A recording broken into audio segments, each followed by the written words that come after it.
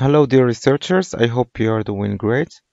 In this tutorial we are going to learn how to analyze Likert scale using the parametric one sample t-test and the non-parametric Wilcoxon signed rank test, and that is one sample. Okay, so I'm going to show you, just explain to you some stuff before actually running the analysis. So I have Likert scale that consists of 17 items. It is a 5-point Likert scale from strongly disagree to strongly agree, and we need to compute the mean score of all these or those items so that we can reduce them or combine them into one variable, and this can be done using the compute function and the mean score function, and I'm going to leave a link to a video on how to do that in the description box or in the comment section, so please check them below.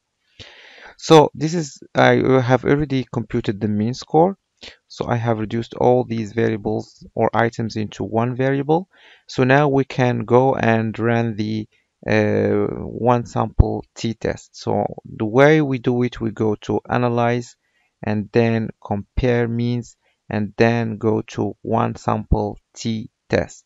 Check it, and then just because I have already done it, I will redo it just for you. So I will move the variable of interest to the test variables, and here in the test value, so the mean score is going to range from 1 to 5. So let's expect that the respondents strongly, let's say, agree. So we can keep it at 4.5, something like this.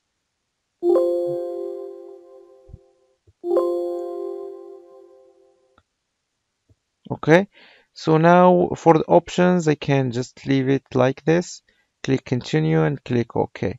So here is the output. So as you can see here, this is the n, that is the number of the respondents, the mean score of the beliefs about homework, this is the variable of interest, that is 3.3. More or less respondents agree with this. And here we have the sig two-tail. This means that there is statistically significant difference between the mean score of the respondents and the hypothesized mean score. Okay, so as you can see, the 3.3 is lower than 4.5, so not all respondents strongly agree with this.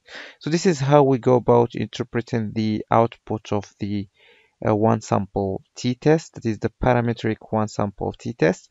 So I can just copy these or these tables and paste them into Word.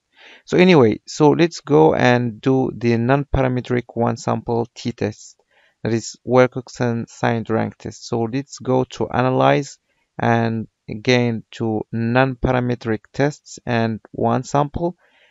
So in this test field, so I'm going to check all items, let's say by clicking Control A and move them to the fields, and so that I can keep the test fields empty.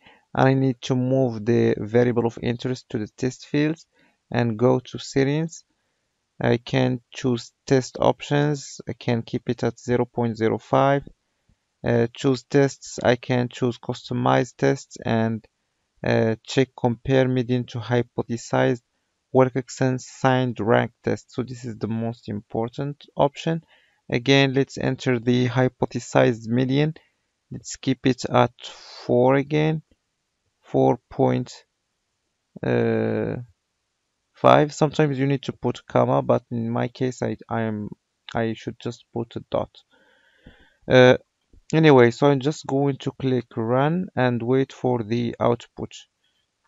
So as you can see here, here is the output. So the sig value is below 0.05. Therefore, there is statistically significant difference between the actual median and the hypothesized median and the observed median. As you can see, this is the observed median, the actual data, and this is what we expected. But there is strong, statistically significant difference between the two. This means that the sample does not meet our expectations. So we can just take these two, this table and this figure and paste them into Microsoft Office Word and interpret the result. So this is how we go about doing the one sample t-test and the Wilcoxon signed rank one sample t-test on Likert scale data. And you will find some resources in the description box and in the comment section. If you have questions or remarks, you can contact me via one of my social media. Uh, and see you till then in another tutorial. Bye for now.